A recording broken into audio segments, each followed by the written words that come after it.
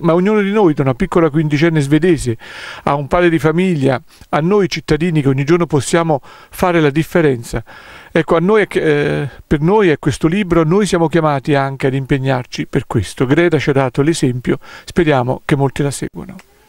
Parlando di Greta e parlando di natura, ho scelto un messaggio che una signora lettrice di un quotidiano, di un mensile, ha voluto far pubblicare, ed è una riflessione fortissima sul ruolo della natura e su come noi lo affrontiamo. Dice la natura: dovete smettere di parlare di me. Ma perché, madre natura? Le notizie vanno diffuse, siamo tutti affranti per la distruzione di massa di alberi, boschi. La dovete smettere di parlare di me. Fate sempre così. Ai funerali tutti diventano belli e indispensabili. Ora state zitti, fatemi bruciare in pace. Dovete stare lì, fermi ed in silenzio. Dovete stare a guardare. Poi toccherà a me guardare voi, smettere di respirare. È la legge di natura, la mia legge. Sopravvive il più forte e non siete voi.